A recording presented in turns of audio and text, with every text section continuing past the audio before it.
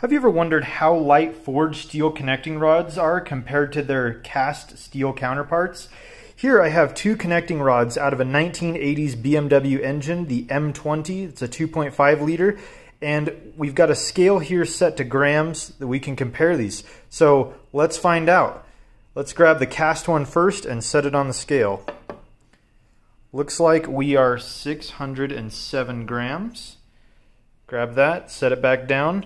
And we'll grab the forged connecting rod here. This is 4130 chromoly, coming in at 543 grams. Now, at a glance, that doesn't seem like much, but a 10% decrease in mass is very important when these are reciprocating at very high RPMs. And every time they go up and down, they have to completely stop and change direction.